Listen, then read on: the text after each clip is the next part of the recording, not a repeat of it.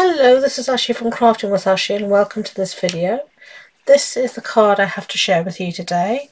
It's a double Z fold card, as you can see. There you can see the Z, the double Z. It just opens up like that. And the fold flat for posting in a normal C6 envelope, and you can see it just stands up like that. So this one I've done here is Coastal Cabana, is the card base, and then I've stamped here in Pretty Peacock, and this little pretty swan paper is from the Delightfully Eclectic paper pack. So we're going to do a different colourway this time, so that's that one. So let's set that aside and see what we're going to do next. Next one we're going to do is going to be here in Calypso Coral. So I've cut here an A4 sheet in half, just down on the short side, so it measures 10.5 centimetres. So I've just cut on the 21 centimetre side at 10.5, and you've got the full length of the A4. We're going to do a little bit of scoring, and I'm just going to use my trimmer for this. It's just easier for me. And we're going to score this in half. And that means we're going to score what I call 14.85 centimetres, which is just below 14.9. And remember, your scoring blade is the light grey blade. Okay, so you're going to do that. Fold off our score line, and there should have piece of paper should be now a side folding card, just like that. And then I'm going to take this front flap and I'm going to bring it back on itself to meet the hinge.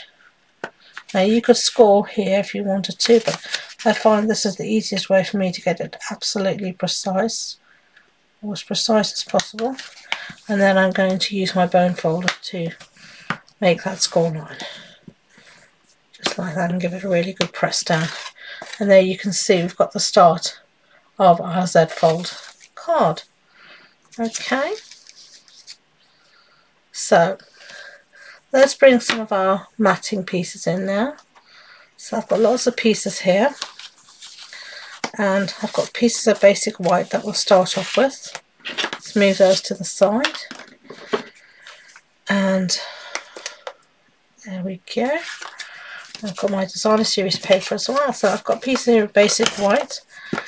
And these measure, if I remember off the top of my head, 10 centimetres by 7.4 centimetres. And I've got 4 of those to do the flaps 1, 2, 3, 4. So let's stick all of these down. And this just helps, I find, the designer series paper to pop from the background, because it is the same colour tones, so this way it'll pop more easily. So let's put all 4 down. Whoops, there goes my seal. I need to put a refill in, not now. I'm going to switch over to my trusty Tombow instead, and faff with my seal afterward. Okay. I've got plenty of refills, because whenever I place an order, I try to always add a refill to the order, and if I never run out. Okay, and this is actually a card we made in my online card club. I host 2 types of card club. I have an online one in my Facebook group for people where if you're not local to me, you can still craft with me, and then I have an in-person one as well that I run from my home in North Lincoln. So if you are close to me, local, do consider coming along. I'd love to meet you. And if you're not local, then maybe think about joining my online version. All the details you're able to find on my website, and you'll find the link to that in the description box below. Okay, so now I just put down an insert, and that just measures 14.35 centimetres by 10. So that's all of that down. So now we're going to stick down our pieces of designer series paper, and this is also the Delightfully Eclectic paper, and I just cut these pieces to be slightly smaller than my basic white pieces. Now all the measurements for this card will be on the blog post on my website. And of course, as usual, you can find the link in the description box below for that as well. You can also find all the supply list there as well. It's all linked below for you. So if there's anything that takes your fancy, you should find all information below. So let's just stick these down. You can see here how the piece of white really just does help this pattern paper pop from the background. I think my Tombow is also near its end of its life. I need a new one of those too. I've been crafting too much, haven't I?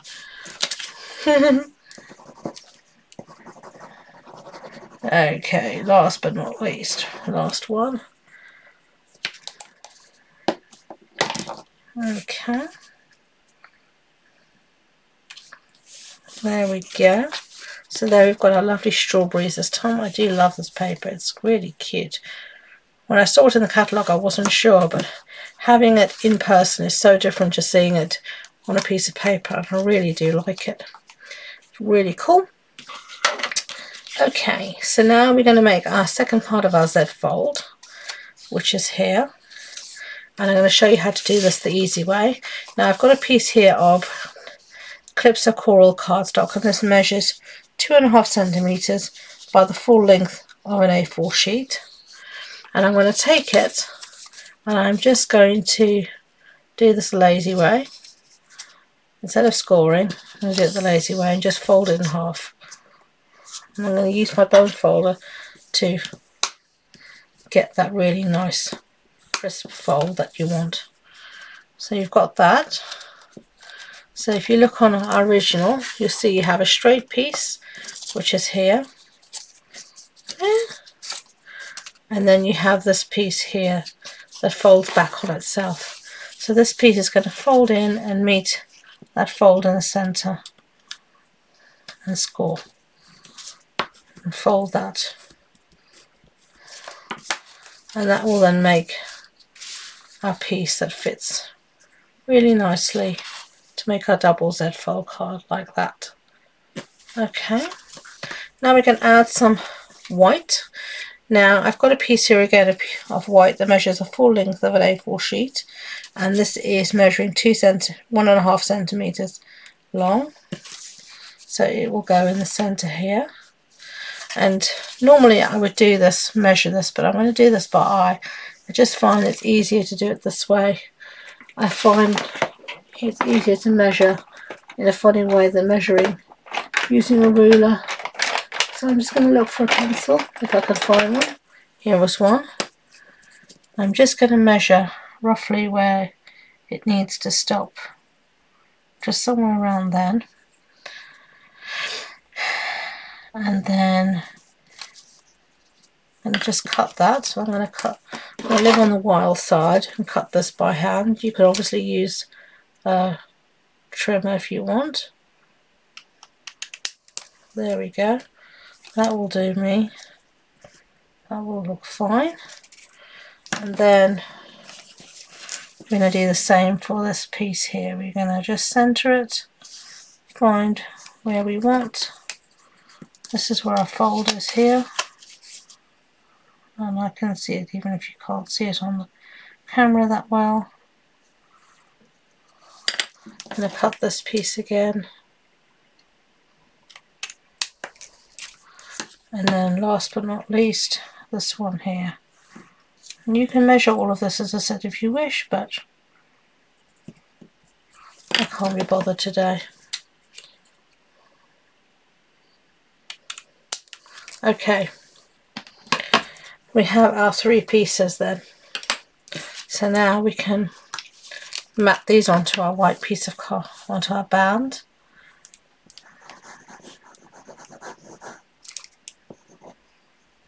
Okay. So just center it like that. And then I'm going to take our next piece and we're going to center it again. I can see I've got a little bit of pencil mark showing. I should have put glue on the other side. You can just rub that out if you can find a rubber. Here's one. There we go. And then make sure here I put it on glue on the side that has a pencil mark. Okay.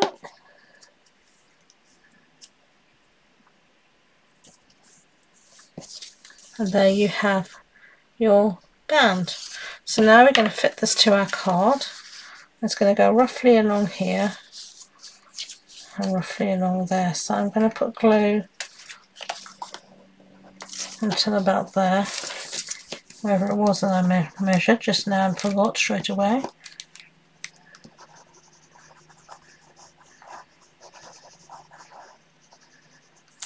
Looks about right. Well, no, soon enough. Yeah, that's fine. I haven't put the glue too far along. You can always add it, it's much more difficult to take it off. And then we're going to put glue on the back of this last little panel here.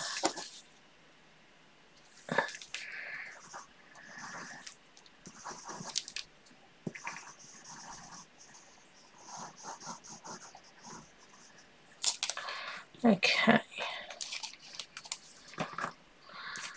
And let me show you what to do. You're going to fold it so it's going to be like it would be closed. And then just fold that down and press. And there you've got your double Z fold card. All easy peasy. I've got a bit of glue there, so I'm just going to use my rubber. Get rid of that. Really simple. So let's set that all aside and do a little bit of stamping. Why not? I have a scrap piece of Batik white and I'm going to bring in my Calypso Coral. I'm going to bring in, first stamp set is this one, Darling Details. I'm just going to use a little sentiment that says happy birthday. So let's stamp in our Calypso Coral ink.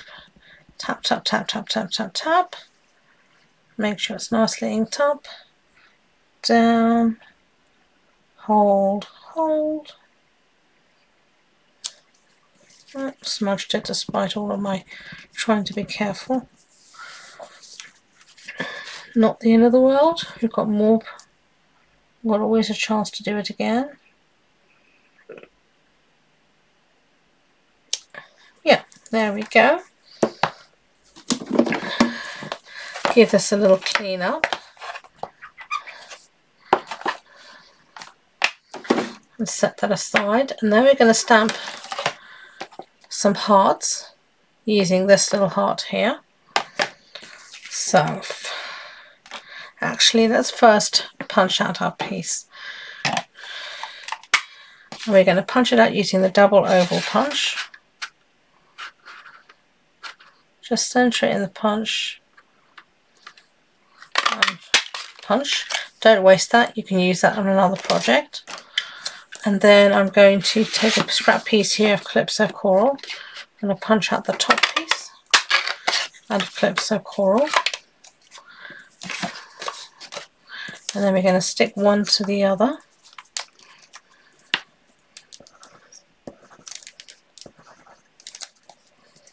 Okay. Just like that. Center it, and then we're going to stick this here on our belly band or our little Z fold band. I'll put the glue rather on my band so it doesn't go everywhere as if it wants to come out. As I said, my Tombow is near the end, but I'm determined to get as much out as I can.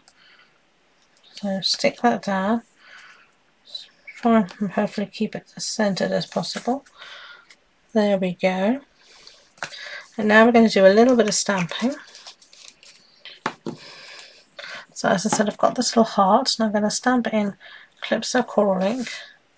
And we're going to just stamp give it a little bit of, didn't do that very well, but it's a clear stamp so you can just see straight through it and rectify the problem like that. And then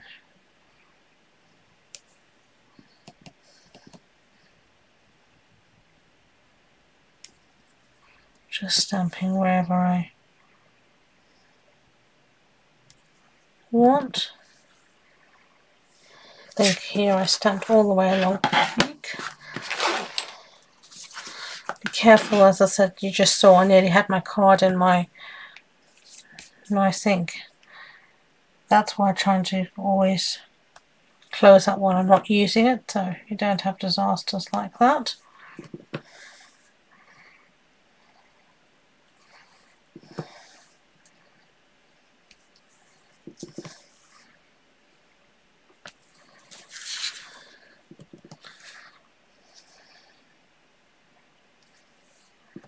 Just tap, tap, tap.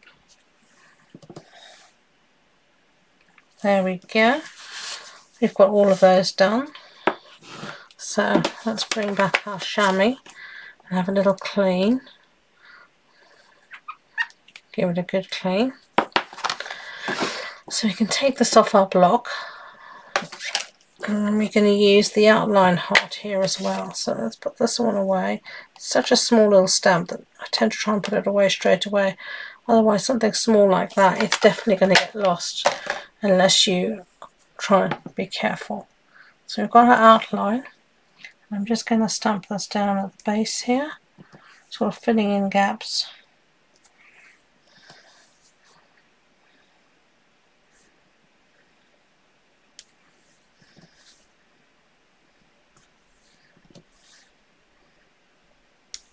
Okay, close up the ink pad before there is an accident.